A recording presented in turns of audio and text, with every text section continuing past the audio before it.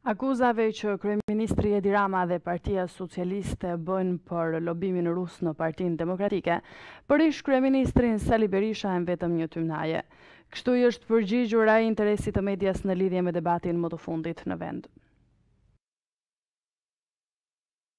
Sot sapo pash media dhe konstatoj që Edi Rama ka përdorur si mburoj ndaj akuzave që bëhen për atë dhe të vlla Olsin për drogën, ka përdorur për mburoj komunikatën banale që ka lëshuar dje Fatmir Xhafa pasi i futi thikën pas shpime në mënyrë ekzemplare me deklaratën e tij që bëri mëngjesin e ditës së drogës madhe, kur tha se operacioni u krye nga policia, doganat dhe partnerët ndërkombëtar. Me këtë deklarat, me këtë thik pas shpine, e vërteta është që Xhafa dëshmoi se ka tashmë peng Edi Ramën,